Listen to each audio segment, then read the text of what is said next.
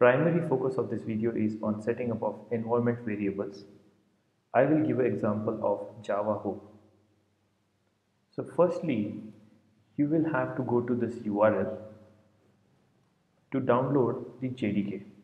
Here on the Mac, look for the JDK which says MacOS x64 and download the DMG file.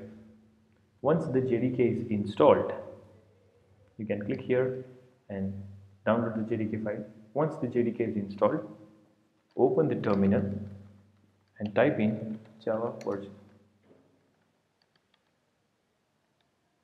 Once you see the Java version and the JDK and the runtimes are installed, now let us move on to setting up of the JAVAHOME environment variable. For that, you will have to look into something called as bash profile. So there is a command called as ls-al which lists all of the files which are hidden. Now you can see here we have bash history, bash sessions, but there is no bash profile file. So we'll have to create that file. Before creating that file, let us check if we have JAVAHOME environment variable set.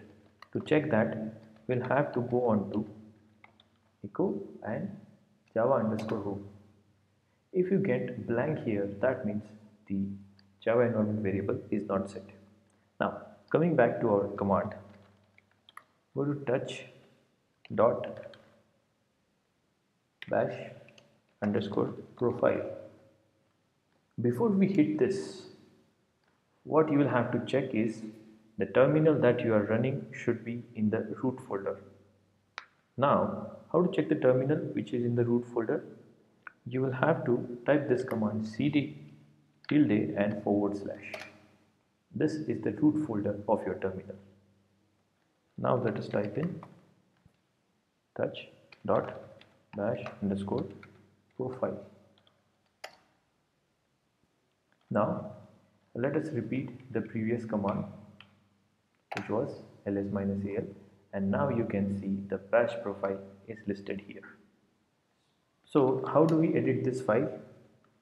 We will have to open this file, open -e in a text editor, bash_profile. Many people edit it in Vim editor, but I prefer opening it in the default editor which Mac provides.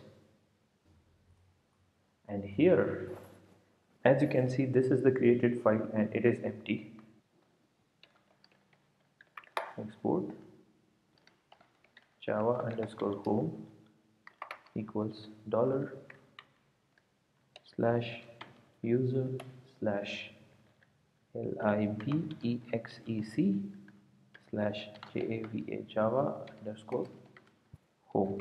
I will add this command in the description for your reference. Now this has to be small e. Go to file and save this file. Once the file is saved, you can close it. Now remember, when you close this file, you will also have to close the terminal. Rather go and quit it and relaunch it again. Once relaunched,